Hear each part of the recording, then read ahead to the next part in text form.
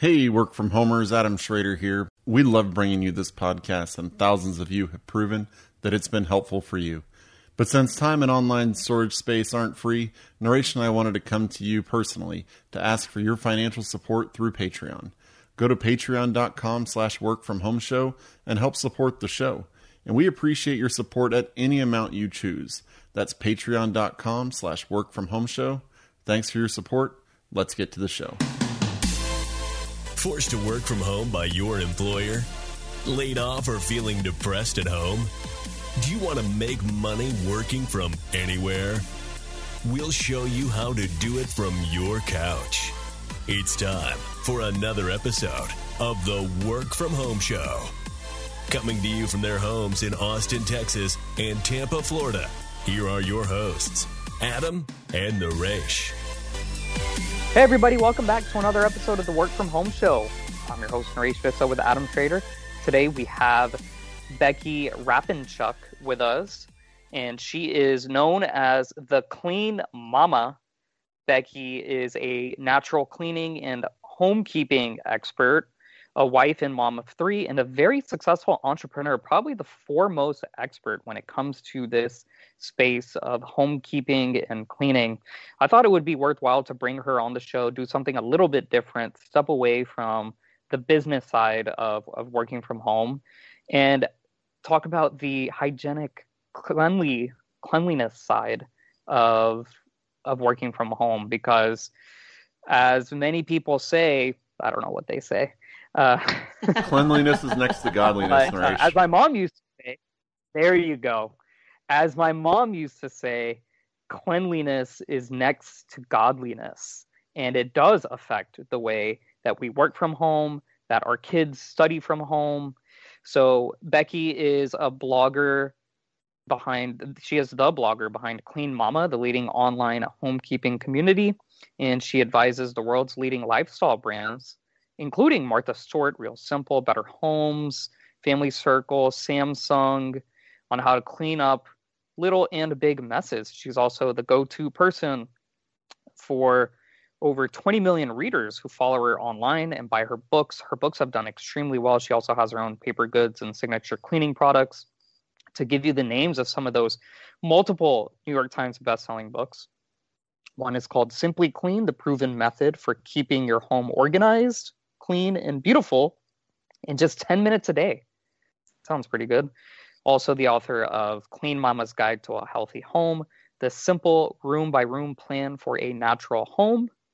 Also the book, The Organically Clean Home, 150 everyday organic cleaning products you can make yourself, the natural chemical-free way.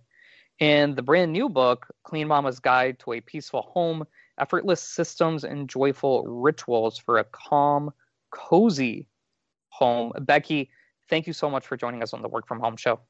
Thanks for having me. I'm happy to be here. Yeah, and I want to start by talking about working from home, because one of the things, what I noticed when I started working from home in 2013, you're now at home 24 hours. And if you're going to be at home 24 hours compared to when I used to work at an office, I would only be home for, if you take away sleeping in the bed, I'd only be home for 3 to 4 hours a day. The house tends to get dirtier when you're home for 24 hours. And then you add in a spouse who's now working from home, and then you add in kids who are doing school from home. What are your best tips to keeping clean for all our work from homers out there? Yeah, it is definitely, it can be a challenge. And I have 3 kids, and we've been doing work from home, school from home, restaurant. I mean, it's everything is our home. And I think that the main thing that we need to concentrate on is taking those, like actually doing that reset. So if you're doing school, you're ending it at some point. And when you end it, you put those things away. When you're doing work, the end of the workday, you're putting your workday things away, even if you have just a basket to put things in or a bin, you're actually like putting those things away instead of leaving them throughout the home. Because if we're just leaving things strewn from one end of the home to the other, or in this place or in that place, you're not able to actually have that work-home divide or that school-home divide. And it's a stressor on our, it's a mental stressor, physical stressor, and then also it can be emotional too, just from having that extra clutter, extra things kind of invading our spaces as well. Now, you say you have 3 kids. What do you recommend for one of the things that's helped my wife and I a lot during this time? And I've been working from home for a long time, but just in terms of not stressing ourselves out and giving ourselves more leeway, as we started letting our older kids do some of the cleaning around the house. And we know it's not going to be as good as if we did it, but we need to kind of just let go of some things and accept that it's be cleaner than if it wasn't cleaned. What are some of the chores that you and the cleaning that you let your kids do as they reach certain ages? Yeah, I definitely think kids should be involved, even from little teeny tiny kids sorting laundry, like 2-year-olds separating socks from the rest of the clothes. I think that they can definitely help with that, especially when they're it's so fantastic now that I have our kids folding clothes. I just take the basket in there and dump it on their floor, and I'm like, go. Yeah, well, and if it's something that you've been doing since they were little, it makes it so much. They still aren't going to be like, oh, yay, it's laundry time. No kid is, they're just not going to say that. But they understand that you start to fold it, sort it, whatever you're doing with it, you put it away, and then you move on. And I think that's laundry is a huge thing because it does take up a lot of time. And when you can pass that off on kids that can put those things away themselves, it's good and it's a life skill. Making beds is something kids should be able to do even from a younger age all the way up. And then as they get older, you can teach them how to change the sheets and put fresh sheets on the bed. I have always, even when kids were little, like having a broom and a dustpan that they can maneuver, like even younger kids, they can clean up the crumbs on the floor. When the kids are little, they enjoy doing those sorts of things. Dusting is something that kids can do, whether it's with a duster or like a microfiber cloth. There are definitely lots of little things that you can, if you're doing it, have the kid shadow you and follow along with you, and figure those things out. One thing you just mentioned there is the microfiber cloth. I was a little bit surprised to hear you say that with the Clean Mama, since the microfibers supposedly, I learned this from my wife, when you wash them, they can kind of come apart a little bit and aren't as great for the environment, from what I understand. So what are your thoughts on that, out of curiosity? Yeah, so microfiber is in everything. Like there are microfibers in athletic clothes, anything that isn't like a natural fiber. So if it's not 100% cotton or silk or linen, it generally will have microfiber in it. So in my opinion, if you can say, okay, I'm not going to use microfiber cloths, I'm going to use this instead. But if you're using like paper towels instead of microfiber cloths, it's actually worse than a microfiber cloth. And then you might as well, like if you're going to say that, then don't wear leggings or athleisure wear or anything like that either, because it's still going to have the polyester fiber that is going back into the environment. I prefer to use a catcher to catch those in the washing machine. That's my recommendation, because I find that using microfiber cleaning cloths or reusable cleaning cloths are more like economical and eco-friendly if you are making sure that you're filtering that out. I want to talk about a topic that Adam has somewhat touched on, probably without even knowing it. And this is something that I read. Maybe you've done some research on this and talked about it in a few of your books. But traditionally, men have not done a lot of work around the house traditionally, and things have obviously changed. I'll tell you, the culture that I come from, like I look at my own family, and my dad did close to zero around the house. I wouldn't say zero, but he was pretty close to zero. And now that he's a grandfather, it was funny to see him, my mom making him do all this stuff, which he had never done before, which comes second nature. But I think it's important. I read something that it's important that kids watch their fathers doing stuff around the home, because like Adam said, he just drops clothes and the kids start folding and doing all this stuff.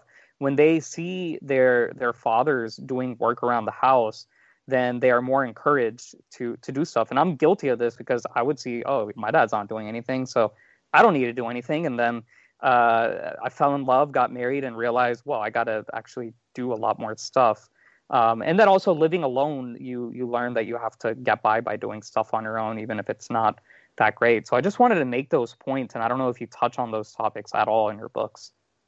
Yeah, I talk a lot about delegation and making sure that people are like, it's a home that we're all living in this home, and we are definitely, if you make the mess, you pick it up. If like my husband works outside of the home, I work from home. And so I'm home all day. So I can't expect him to put a load of laundry in at noon because he's not here. But I can, he will usually say, hey, can you just throw my clothes in? I forgot to do it. But then he will fold them and put them away. And so we definitely, I think some of it depends on proximity, but I do think that the pandemic has created like a realization of how much actually gets done during the day for those people that were outside of the home, and now are at home working from home. I think it's really, I mean, if nothing else, I think it's enlightened people that what actually has to happen in a home to make it run smoothly. Sometimes, I mean, the bathrooms need to be clean and the floors need to be vacuumed, and pitching in collectively is really helpful. And also showing kids, like, in our home, there's no real, like, I mean, we just all pitch in and help out. And if there's something that needs to be done and I need help with it, or if my husband needs help with it, we just say, hey, help me with this, or hey, I need help with that. Can you, help with that? We kind of have more of like there is no division of labor. Like, we all just kind of pitch in and help. And that's part of my routine. And I do touch on that with that too. Yeah. And then as far, we talked about making the bed. I've always wondered, because again, I don't want to say this is new to me, but I'm not an expert on this stuff. But as far as making the bed goes, I've never quite understood why do we make our beds? And we don't. and on top of that, I read somewhere, and you'll probably debunk this, but I read somewhere that making your bed is actually bad because when you sleep, you're releasing all these, I guess, kind of like bed bugs, or you're releasing not bed bugs, but like stuff from your body that's not good. And so if you're releasing bed bugs, we got problems, Naresh. Yeah. You're releasing something from your body when you sleep for 8 hours, and then when you set the bed, now you're spreading all that around, and it's just making everything dirtier.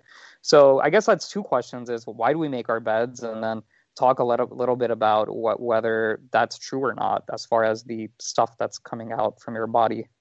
Well, the theory is that, like, you sweat when you sleep, and then there's like dust mites that it's dust mites. Yeah. Dust mites.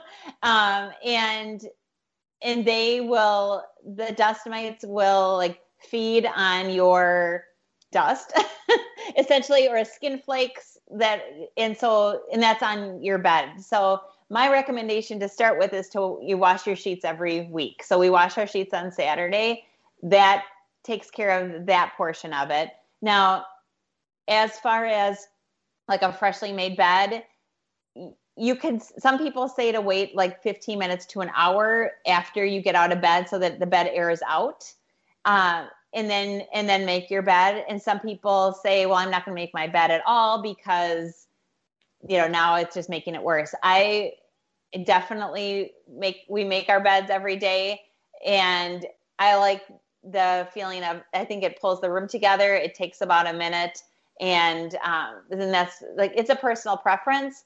But if the main thing to remember is you need to be washing your sheets regularly. Well, every week to 2 weeks is helpful for sanitary purposes and to keep the dust mites down. You also want to keep a pillow protector on your pillows so that you're not it help, and that will help with allergens. If you have allergies, or if anyone has allergies in your house, dust mites are a problem. That's another reason why you want to be washing your sheets weekly too. But the main thing is like that, just keeping the sheets clean. That's going to take care of the dust mites. And that kind of debunks the, not making the bed thing. I think now I know why I have such a strong immune system. I think when you were talking about kind of people seeing the work that has to be done around the house, I think one of the most eye-opening things for my family has been when the kids started unloading the dishwasher, and they started realizing they actually asked us, like, how do we run the dishes so often? It's like, well, there's 6 of us. We're eating at home all the time. If you use a new plate for every meal, instead of like rinsing off your plate and reusing it. So it made me think of that. But when it comes to actually cleaning the house, what household things, my wife started making cleaners a few years ago, and I thought it was like the weirdest thing ever, because I was like, oh, you're just mixing these 2 really simple things together, and now you expect it to work as well as, Windex or Pledge or whatever. And she was like, well, they just do the same thing. Can you talk a little bit about homemade versus store-made cleaners? Yeah, I am a huge proponent for homemade cleaners for a couple different reasons. One, what you're cleaning with. 2, you can decide like the potency of what you're cleaning with and what you're using. You can also make sure that you are, like, if you run out, you don't have to go to the store. You probably have the ingredients in your home. And if you, and you can clean with your children around, so you're not spraying any harmful chemicals in the air. Those are carcinogens generally, and you don't want to be filling your air with that, because it's they've proven that people that clean homes for a living, it's like smoking like 2 packs of cigarettes a day. That's the damage that can be done to their lungs with harmful cleaning products. So it's important to know that. Yeah, those artificial fragrances are they're bad, but yeah. So yeah, it's definitely, that's one thing that that's helpful. And store-bought cleaners, well, they're primarily water, so you're paying for the water with a little bit of surfactant or a cleaning agent that's in there. And so, that's another reason. But you don't want you're not going to get the shelf life from a homemade cleaner that you would like with something that's not going to be able to sit on your shelf for a year, because you don't have I can't think of the name, but like whatever keeps it shelf stable, yeah. You're not going to have that in there. Yeah, one of the things that made me think of when you were talking about it is like, you look at even like homemade soaps or anything like that, and they don't do, it's almost like people want to see the bubbles, whenever you're scrubbing, even though they're not needed, they want to see the bubbles. And a lot of cleaners sometimes it's like, but I want to smell that horrifically strong, almost bleach-like smell so that I know it's clean. That's how I know. And it's like, no, it's not how you know, but it's how we're conditioned to think that it was known. So it just made me think of that. Yeah, for sure. In your book, you talk about humidifiers. In one of your books, you talk about humidifiers. Mm-hmm.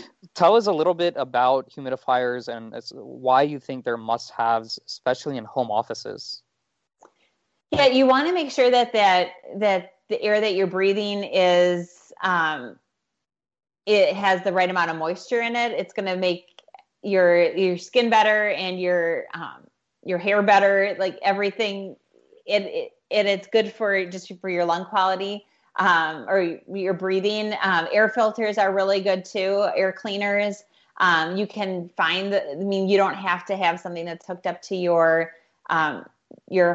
furnace or your air conditioner, but you can have small units and put them in your office, and it can definitely improve that air quality in your home relatively cheaply too, or inexpensively, I should say. But I think that it's, especially in the winter months, you need to have a little bit of humidity in your air to,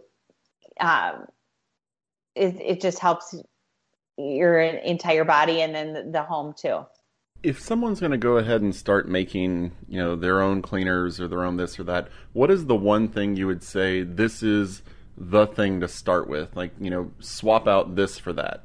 Window cleaner or window and glass cleaner is where it's kind of like my gateway drug, because I say once you see how well that works, and you're not like, people are more hesitant to like clean a toilet with a natural cleaner because they don't think it's going to clean, but they will try to clean a window or a mirror with the. Is that just like vinegar and water, basically? I have a recipe, and it's water, and it's white vinegar and a little bit of rubbing alcohol or vodka, and that helps it to dry quickly, the rubbing alcohol. And you can put a couple drops of essential oil in it if you want a little bit of a scent, but that cleans windows. I've had people say that recipe cleans windows better than any blue cleaner they've ever used. I'm assuming these recipes are in your books? They are, and they're also on my website as well. Okay. Is there research that shows that cleaner homes make households happier and workers more productive? There's research about like regarding clutter, and that if your home that clutter actually causes stress. So if you remove the clutter from your home, you will have less stress in your home. And I agree. Yeah, it's proven many times over, and you can do an experiment in your own home and find those results as well, just because it is so apparent. So if you're starting from a messy, dirty house and you went down in like room order, where would you say is like the most important place to start getting clean, and then kind of working through levels of importance? Yeah, I usually say to start with your kitchen, because that's the heart of the home.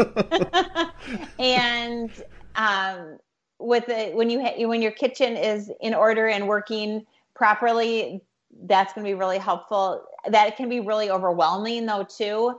And so if you're not wanting to start with your kitchen, you want to do something a little bit smaller, then I will usually say go to clean a bathroom and like declutter it top to bottom. That's going to be those two things are going to make a huge impact in your home. And then from there, you're going to want to go to like other spaces, like your bedroom, closets, and kind of work through your home that way. Are you knowledgeable about these water softeners, and do you recommend them? Do they actually improve the value, not the value, but I guess help keep your home fresher and newer? Are they better for cleaning? Are they better for your skin? Or is it just one big marketing ploy? Oh, I think water softeners are huge. I mean, if you have hard water, you want a water softener, because the minerals that are in water that are hard actually can corrode appliances and piping in your house. And then it also leaves that film on like your dishwasher, water filters, anything else. And so you want having like a whole house water softener will change a lot. It also makes your water works better, your soap works better, so you can get things cleaner, whether it's your laundry or when you're shampooing your hair. Things will rinse clean differently than if you need one, you should have one. It's definitely a good investment. Great. Well, Becky Rapinchuk, the website is cleanmama.com. She is known as the Clean Mama. That's MAMA. She is the best-selling author of multiple books. Just go on Amazon, type in her name, Becky Rapinchuk, Rapinchuk. Becky, any final thoughts you want to share with our listeners, or anything else you want to promote? Yeah, I'm just thankful that you guys asked me to be here today, and I would encourage you to do one thing a day, even if it's something little like making your bed, or if you don't want to make your bed, I would recommend like decluttering something, even if it's for 5 minutes, set a timer and declutter just a little bit. If you're working from home and you want to clean your workspace, that's going to make you feel more productive to clean and clear that space. And it'll definitely make your workday a little bit smoother. Becky Rapinchuk, thanks so much for joining us on the Work From Home Show. To all our listeners, check us out at workfromhomeshow.com. If you like this episode, please rate and review us on iTunes, TuneIn, Stitcher, Spotify, whatever podcasting platform you are using. Reach out to us, hello@workfromhomeshow.com. That's hello@workfromhomeshow.com. If you have any questions, comments, concerns, ideas, anything at all. And to all our homies, homeboys, homegirls, home trans, thank you for joining us on another episode. Until next time and next week, keep on working from home.